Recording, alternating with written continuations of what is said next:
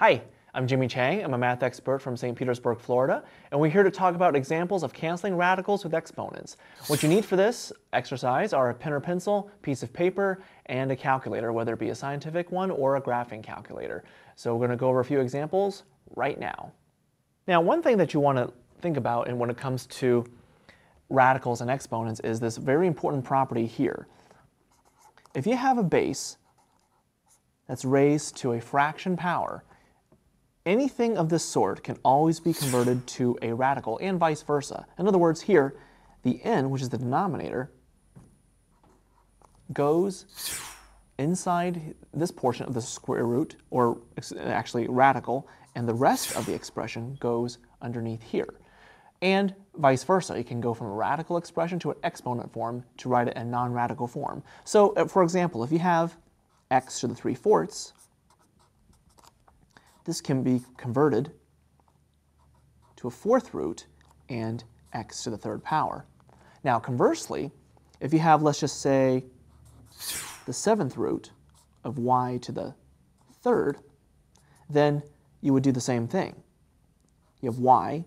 Now, the number that's inside this portion of the radical is always going to be in the denominator, and what's inside will always be the numerator. So inside exponent is the numerator, and the outside number is the denominator. Now, that proves really useful when it comes to solving equations with radicals involved, because you can actually rewrite them and cancel out the radicals in the long run. So, for example, if you have, let's just say, the 4th root of x is equal to 2. Now, keep in mind here, because you don't see an exponent on the inside, you know the exponent is 1. But what you can do is use the properties that we've been talking about and convert this to an exponent. So, for example, this will be x to the, again, like we talked about before, what's inside is your numerator, and what's outside is in the denominator, and that's going to equal to 2.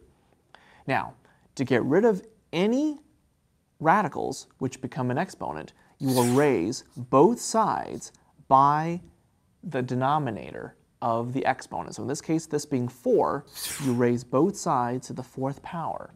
Now what will happen here is the 4's will cancel. In this case, you're left with x, and 2 to the 4th is going to give you 16. Now, let's do another quick example here. Suppose you have an equation, the cube root of y is equal to, let's just say 4. Again, use this property right next to it that we've been talking about since the beginning of this lesson. You have y. Now again, the inside is your numerator, your outside is your denominator, and that's going to equal to 4. Just like we did in the previous example, we're going to raise both sides to the denominator, which is 3. And the 3's will cancel. You have y equal to, and 4 to the 3rd is going to be 64. So there are many other examples out there, but I hope this will get you started. I'm Jimmy Chang, and that's how you cancel radicals with exponents.